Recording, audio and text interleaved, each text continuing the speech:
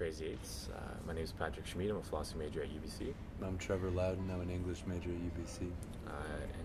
On behalf of our team and Chris Fernandez, our director, I'd like to thank you for the opportunity to entering into this contest.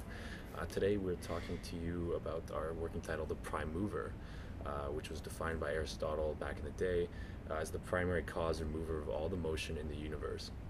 So we have a story about a man who has been privately contracted by a large multinational company with deep pockets to explore the nature of consciousness itself. During his research period, the man develops a proprietary technology in which one mind can be copied and implanted into another, thus replicating his identity and wiping the new host's old memories. His first host, his research assistant, agrees to be his first test subject in the name of science.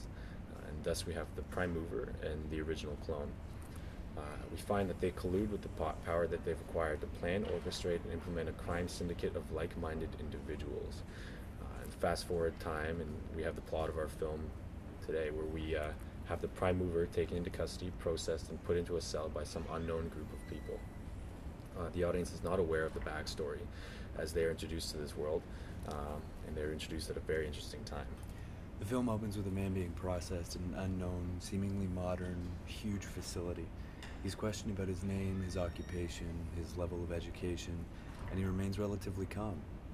After this, he's tortured, harshly interrogated by a group of individuals, and we as an audience are slowly fed information through the questions of the interrogators about this mental cloning project and how they believe him to be the prime mover. The man continues to deny any knowledge of this project or anything about it, potentially evoking sympathy from the audience.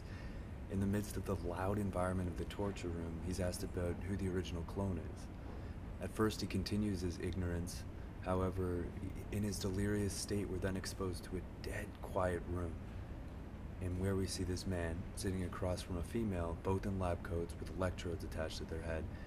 As the film progresses, it bounces from the loud interrogation room of voices and banging to a painfully quiet room in a lab. The film begins with the audience not knowing anything, but a man is being interrogated about something, and by the end, they're completely immersed in the loneliness of a man whose identity has been fractured among a population of different clones.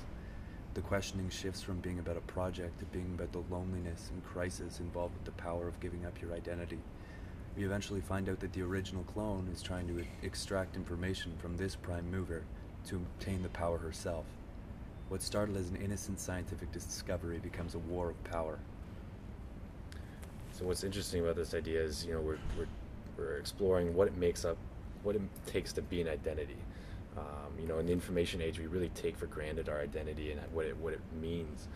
Today we have someone around the world that could capture identity and really be you on paper and to other individuals. And so we want to take this further by actually allowing for this technology to exist, putting it into a situation where a man has to deal with this technology and the power he created. And so we really want to explore that ethical debate of the cloning debate itself by putting the viewer in this situation. And the reason why this film is so entertaining is because it interrogates and questions the idea of absolute power itself and how absolute power corrupts absolutely. Thank you. Thank you.